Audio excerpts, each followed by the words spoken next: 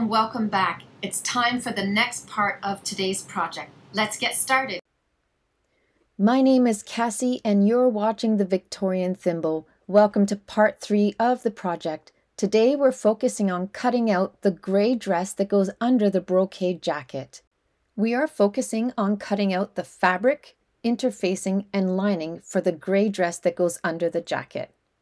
Key points of this dress are that it's soft gray, a silk type fabric with a scoop neckline and lands above the knee.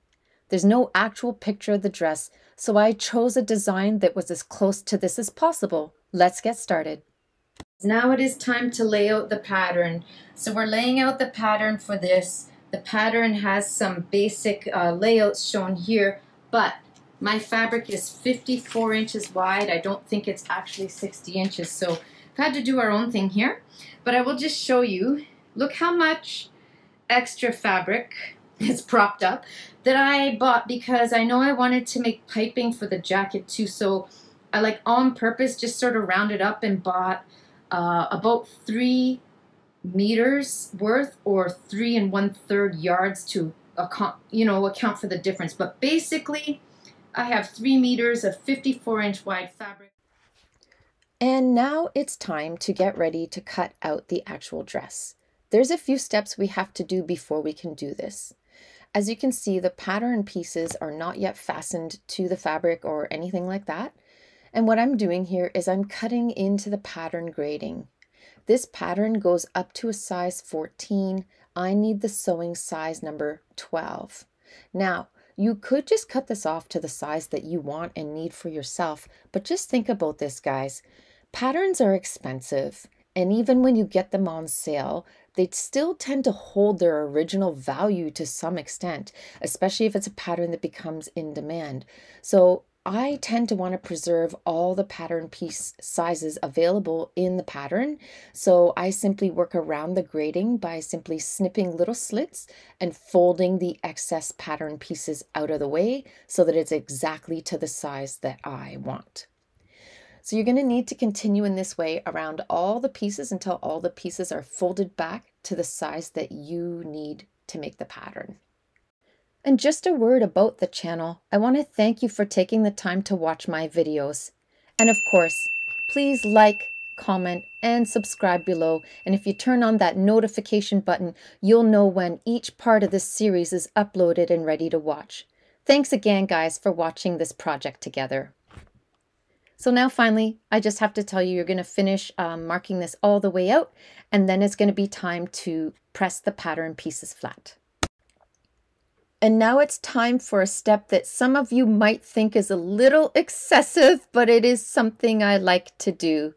I do iron my pattern pieces if the fold lines seem deep. So guys, I don't necessarily do this every time, but as you can see, some of these fold lines are pretty crisp on the pattern pieces, and I just think it will make a difference of exactly how that lays on the fabric when you're laying out your garment. So I just take a few minutes to gently press the pattern pieces, use a dry iron on a very cool setting like number 1 or 2 on your iron. If it's a number style, no steam, dry iron heat only. Just take your time and go slow. You will notice as you pick up the pattern pieces, there's some static cling, but honestly, it's okay. Just gently slide the pattern piece away and you'll have a nice pressed pattern piece to work with. Continue in this manner until all your pattern pieces are pressed.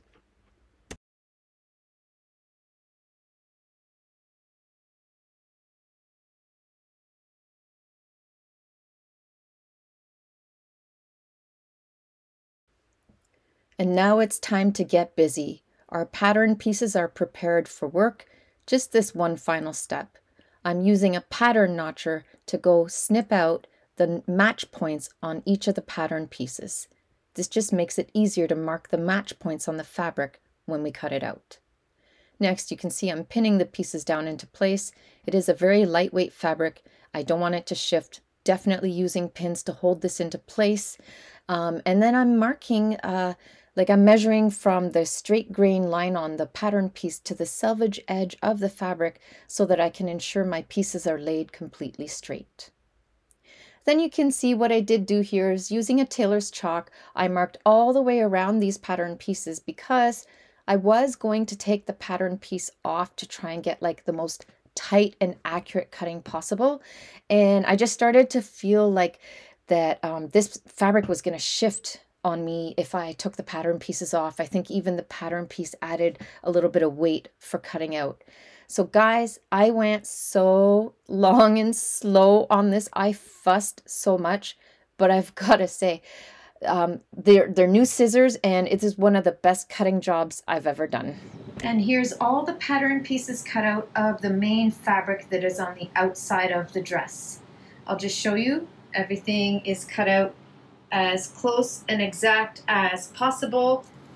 You can see the fabric underneath. Okay. Next, we cut out the lining and the interfacing, and then we're ready to start sewing. Next, you're going to lay out your interfacing pieces and cut them out. My interfacing is on a roll, but I have a cut-off section you can see I'm trying to get through here. So I'm just going to cut out a few pieces individually. Let's do that next. And there's my handsome hubby came home from work. I did take a minute to say hello to him in these video shots as well. But then as you can see, I did continue on to cut out all the pieces with the interfacing, trying to utilize my fusible facing as economically as possible, of course. And I just want to show you, these are the scissors I've been using. This is LDH's Love, Dedication, and Happiness. It's a Toronto-based company. They do produce the scissors overseas, but they are a Toronto-based company. They operate out of Canada. And guys, the quality of these things is amazing. Maybe one day I'll be sponsored, but for now, I'm just telling you, this was part of my birthday gift, and these scissors are so nice. And here is all the lining pieces cut out. You can see here the nice, soft, silky lining. All the other pieces of the dress and interfacing are cut out there. So you can see, everyone, we have now cut out all of the pattern. It's time to start sewing. That's it for today, everyone. I'll see you next time with your needle and thread at the Victorian Thimble. Bye!